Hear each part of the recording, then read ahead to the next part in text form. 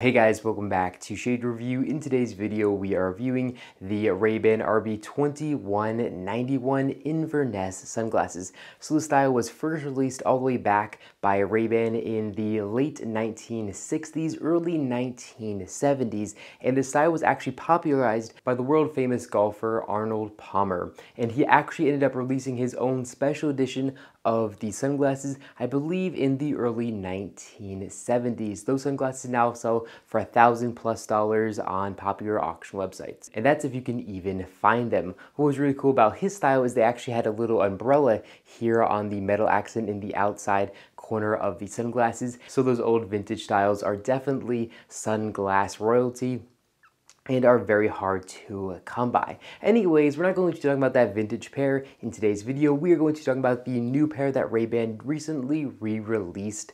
And this pair, of course, doesn't cost nearly that much money. They cost around $170 US. So let's go ahead and pop these sunglasses on face and talk about the dimensions. These sunglasses have 54mm lenses and an 18mm bridge. And as far as looks go, I really do like the looks of these sunglasses. I really think these rectangular frames look really good on my face, and all the angles and everything here on the frame just look really good and definitely very unique. With a pair of these sunglasses, you're definitely going to stand out amongst a crowd of people wearing Ray-Ban Original Wayfarers or Aviators or something like that. You're really going to stand out with this pair of sunglasses, and because of that, again, I really do like the styling. Very bold and very cool. Honestly, I wouldn't really say that these look very 1970s to me. Maybe if you grew up in the 1970s, you'd kind of remember people wearing this style of sunglasses, but somehow these frames still feel modern in 2021, even though they are over 50 years old, which is really crazy. The colorway that I have on right now have Ray-Ban's tortoise frames, which actually, in my opinion, look more like Ray-Ban's striped Havana frames, but for whatever reason, Ray-Ban calls these frames their tortoise color. And the lens here are Ray-Ban just classic G15 non-polarized lenses. Of course, like every authentic pair of Ray-Ban sunglasses, these have a painted on Ray-Ban logo here in the top right corner of the sunglasses, and they also have an etched RB logo here in the middle left of the lens for authentication purposes. Now moving down to the outside temples, we can see a raised Ray-Ban logo here in both the left and the right temple of the frames. As far as build quality material goes, these sunglasses are made out of Ray-Ban's acetate material, which look absolutely beautiful out in the sunlight. And as far as hinges go, these sunglasses have very nice and premium 7-barreled all-metal hinges, which just feel really good when opening up and when closing them. And attached to these metal hinges is a metal stem that runs all the way through the temple to the ear rest, which is there for rigidity purposes.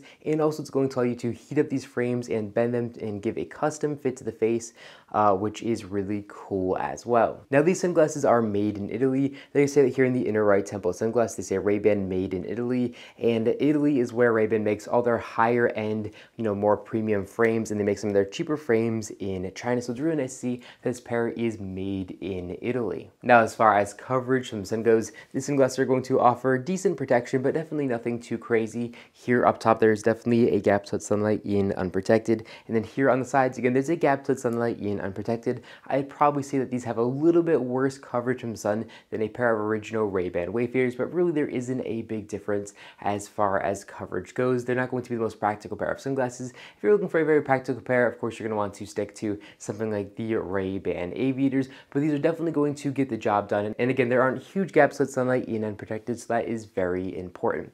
Overall, I really do like these frames. Again, as far as styling goes, I just absolutely love them. They're just a very interesting and cool pair of sunglasses that you really don't see a lot of people wearing right now. Of course, I really do think these sunglasses are going to really explode in popularity over the next couple of years, so then maybe they're not going to be quite as novel. But as far as right now goes, I absolutely love these sunglasses, and I think you guys are really going to like them a lot as well. Like I said, the build quality is very good. They are made out of a very high quality acetate material. They have all metal hinges. They have all glass lenses. There's really nothing to say bad about these frames. And as far as pricing goes, these are relatively competitive. Now, if you guys want to save a lot of money, I definitely do recommend checking these sunglasses out on Amazon, because usually you can save about $10 to $30 by picking them up on Amazon rather than picking them up in most stores or on Ray-Ban's website directly. So I am going to have a link in the description down below where you guys check out these exact pair of sunglasses on Amazon. Well, I hope you guys enjoyed this video. If you guys did, make sure to give me a big thumbs up down below,